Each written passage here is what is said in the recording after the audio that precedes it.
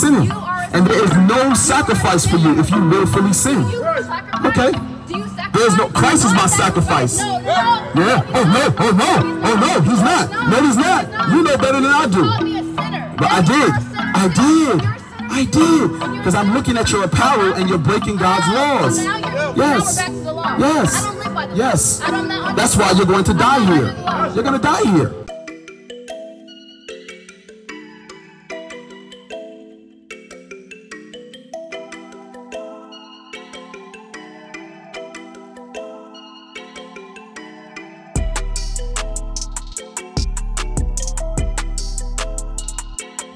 They hate that the prophets are back teaching our people the truth.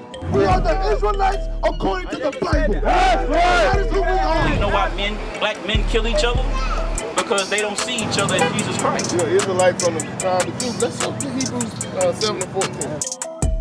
Because they don't see each other as Jesus Christ.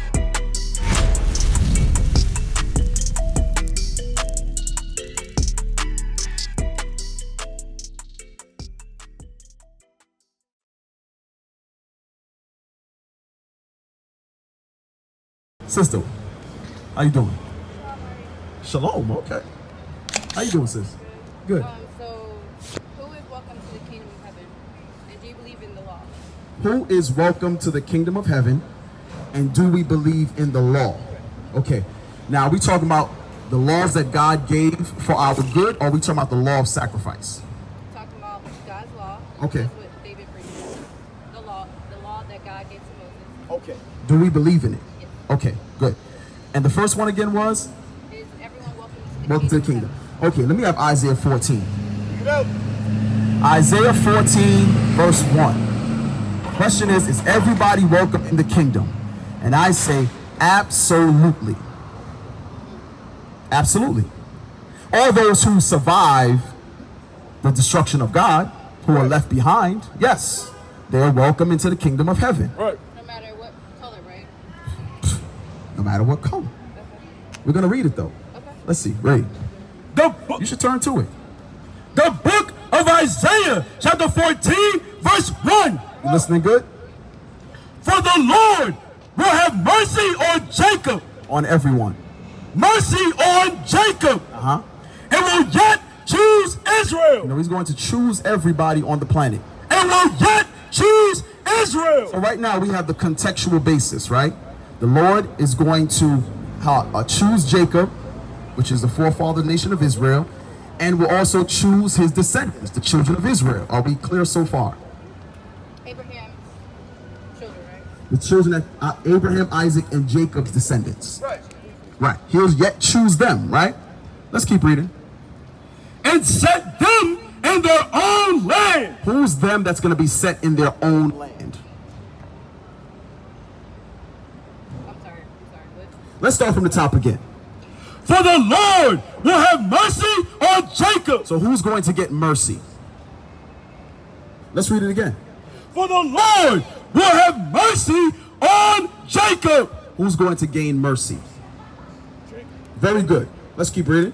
And will yet choose Israel. Who's going to be chosen? Very good. Good. Let's keep reading. And set them. And set who? And set them. Who is them? See how we see how quickly we lose the thought? No, I'm just waiting for you to finish. No, well, it's interactive, right? Yeah. When you walked up, it was interactive with the brother who was here. So is it okay? So can I? Or whenever you're finished. Yeah. We want to make sure you all understand. Okay, gotcha. Okay, so read that part again. And we what? And will set. And will yet. And will yet choose Israel and set them in their own land. Now, you were here earlier asking about Hebrew Israelites, right? Saying you understood that was your nationality. Why would the Lord have to set the children of Israel in their own land? Why? He went over it very detailed. What happened to the children of Israel? They was enslaved. Very good. Bring it up. Very good. Bring it up. So the children of Israel are no longer in their land. So this is why when the Lord has mercy on Jacob and chooses Israel, he has to now set them in their own land. Because the children of Israel were set into everyone else's land in slavery. Makes sense, right? Let's keep reading. And the strangers. And who? And the strangers.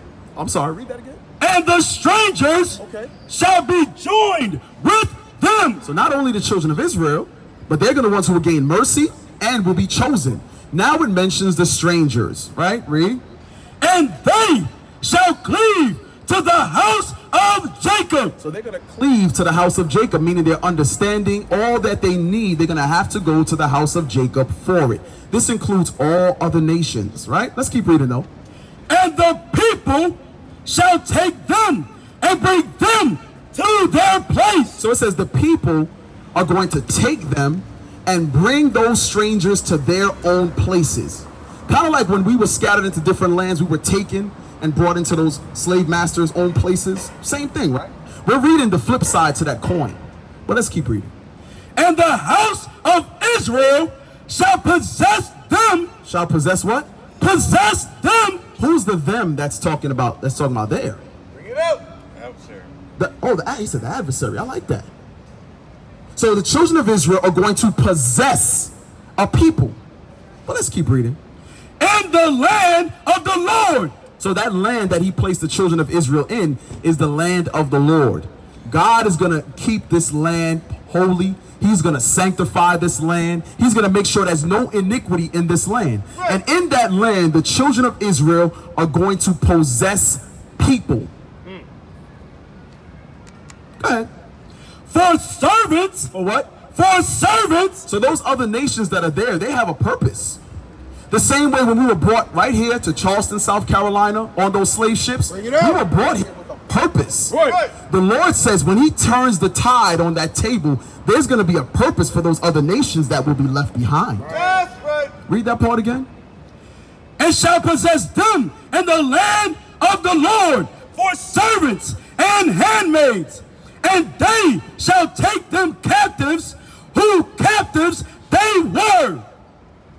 So will everyone be there? Because when you read First Maccabees chapter 2, it says every nation had a hand in Jerusalem. Right. Meaning every nation has benefited off of the slavery of the children of Israel at some time or another in some geographical location or another. Right. God says those who held them captives or had a hand in their captivity, you will then become their servants.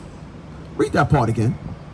And they shall take them captives, who captives they were. In the 1300s, the Chinese Empire, the Tang Empire, went to the east coast of Africa and took slaves into their empire to build and die for pearls. Right.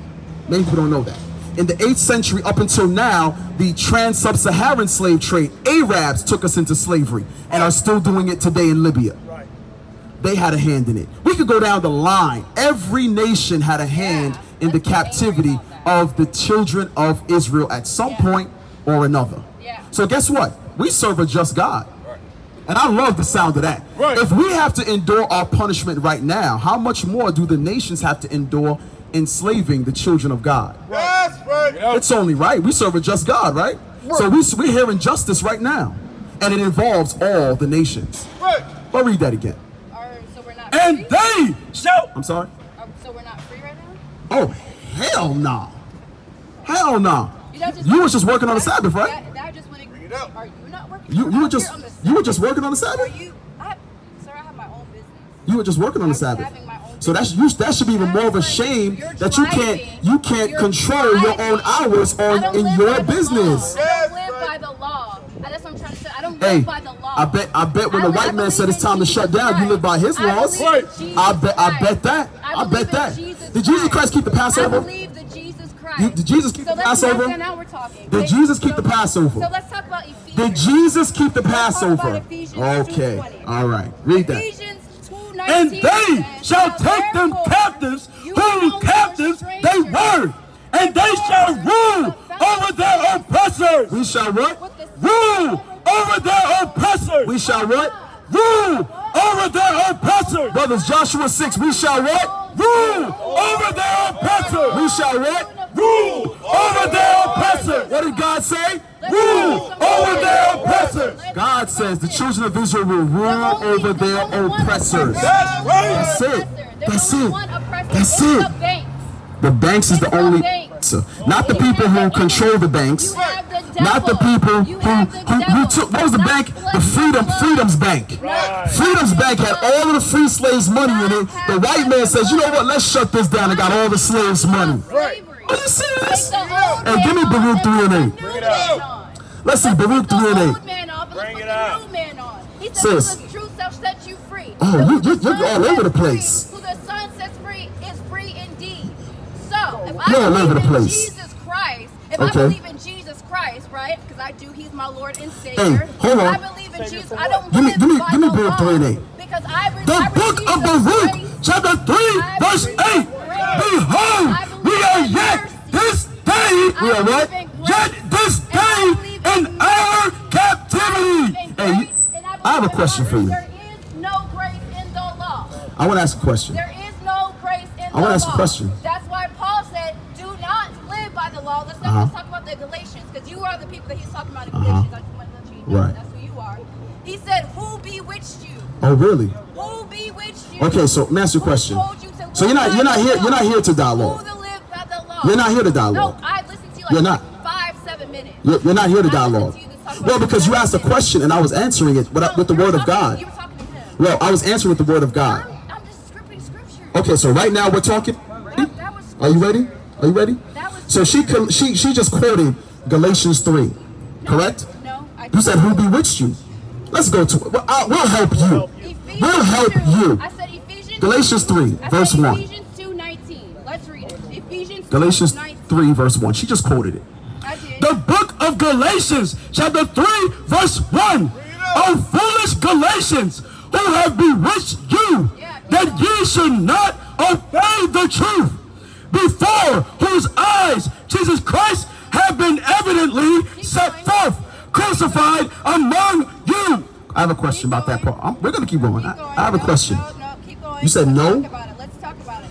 I have a question about that first The part. law was our tutor to bring us to Christ, that we might be justified by faith. She quoted But verse after 1. faith has come, we So- are no longer under a tutor. Okay. Let's not pick and choose one Okay. scripture. Let's Okay. keep going. Let's read the whole context. Yes, we're of going chapter to. 3. We're Okay, going to. go ahead. We're going to. Go ahead. But you asked about foolish Galatians who had bewitched you. You mentioned that. You did. did. I Okay. sure did. So I want to ask you a question because you came out here to teach. You came to teach somebody something, I huh? came to preach the gospel. You came to teach somebody. I preach the gospel. Okay. So we're in the Gospels right now. You Right? are preaching it. Okay. You're preaching All right. the law. So I have a question for you, Miss Preacher Woman. Okay. Right? Go ahead. Okay.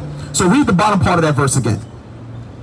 Have been evidently set forth, crucified among, Go up a little bit. before whose eyes Jesus Christ have been evidently set forth, crucified among you. Question. Okay. Paul made a statement to the Galatians. He said, whose eyes had evidently been set before you.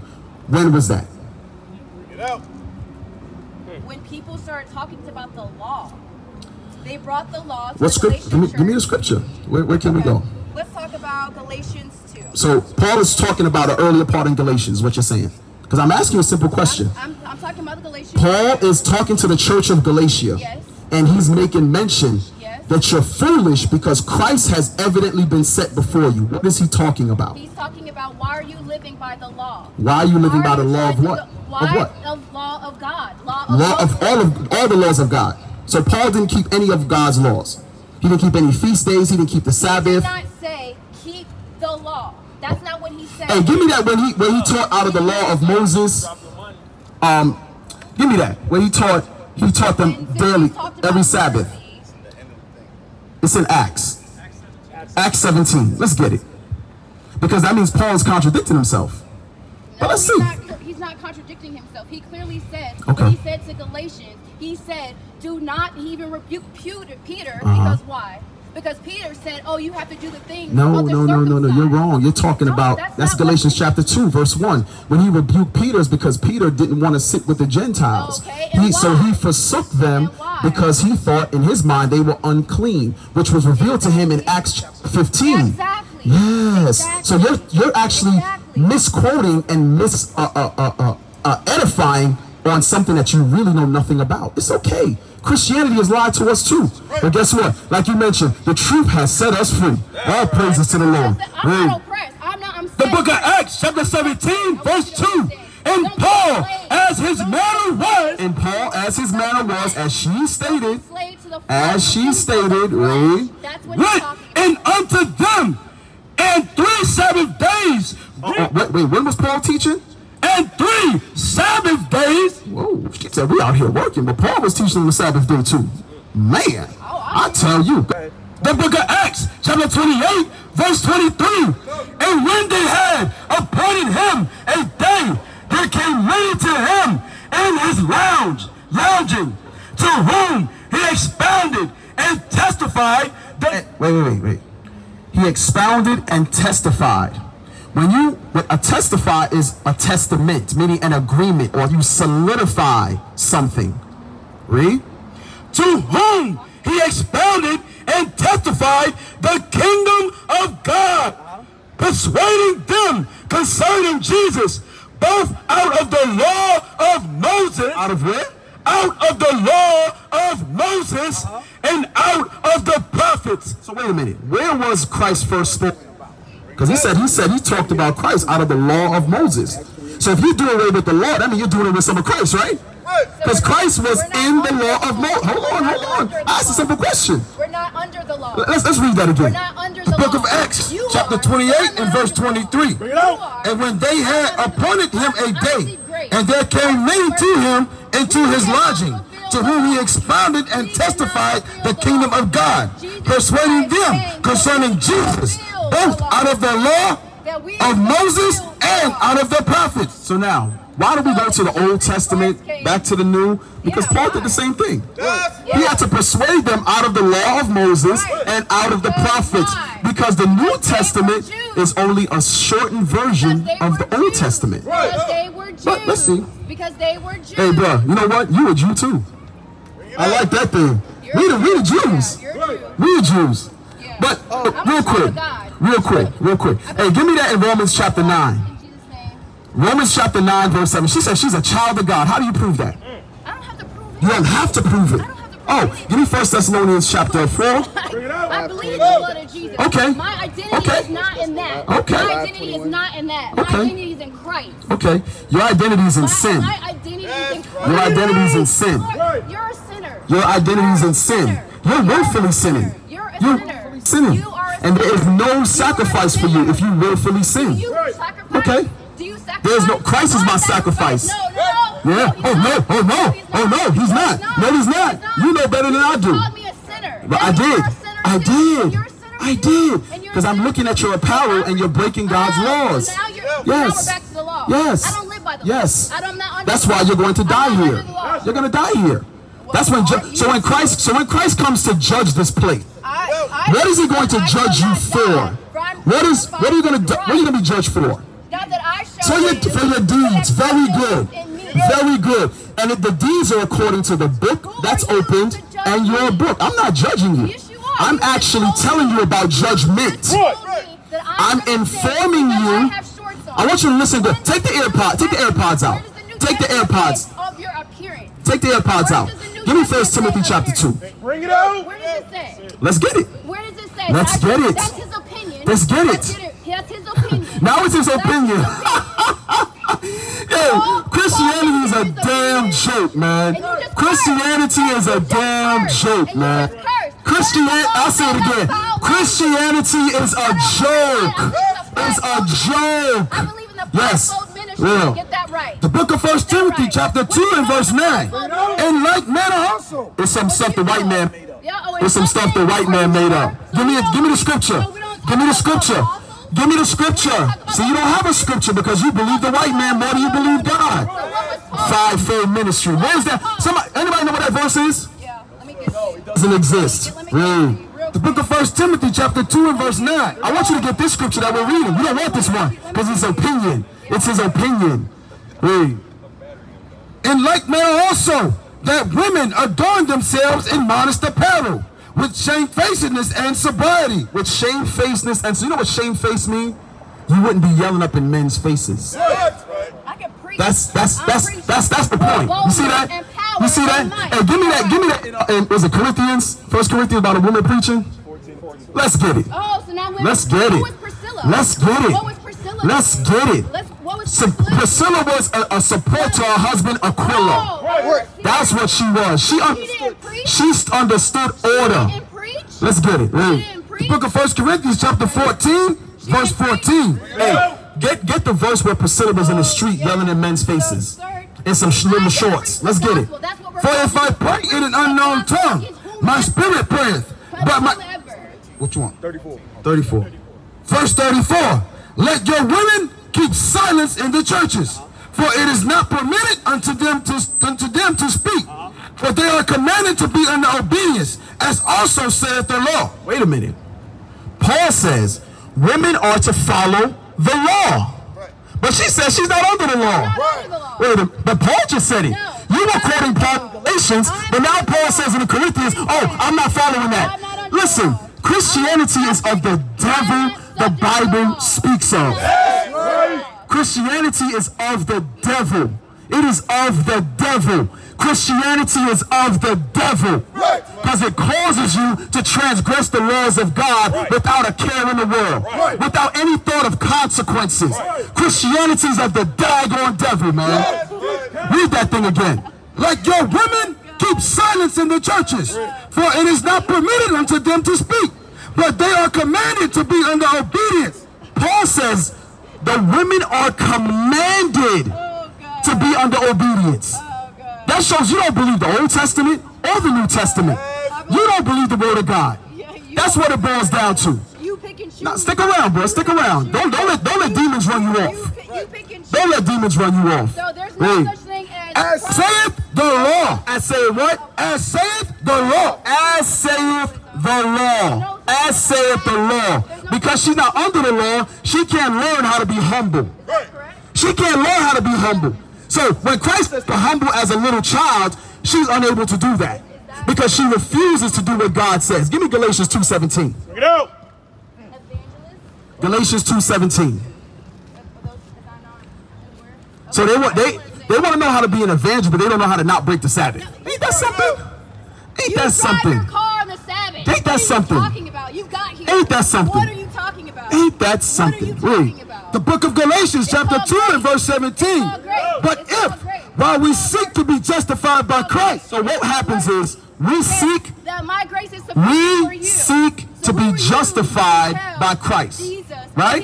Should not have grace. We ourselves also are found sinners. Is therefore Christ the minister of sin? Wait a minute. It says, is Christ the minister of sin? Is Christ the minister of sin? Did Christ teach her to break the commandments on the dress code? Did Christ teach her to break the commandments on the Lord's Sabbath day? Did Christ teach her that? Read that last part again.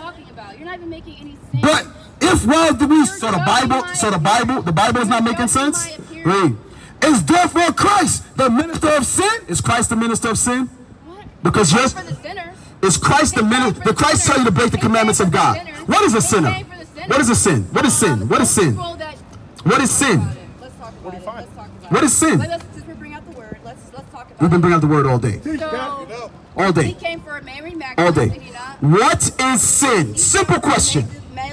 What is sin? Sins of the flesh. I'm going to ask you again. What is sin? Simple. We're going to see if Christianity is true or not. Because you're going to the churches every Sunday, and if you don't know one simple question, what is sin? Which are adultery, fornication, uncleanliness, lewdness, idolatry, sorcery. That says the works of the flesh, correct? That's sin. The works of the flesh. That's sin. We're going to help you. That's sin. We're going to help you all. That's sin. We're going to show you what sin is according to the word of God. Let's see. New Testament, 1 John chapter 3, verse 4.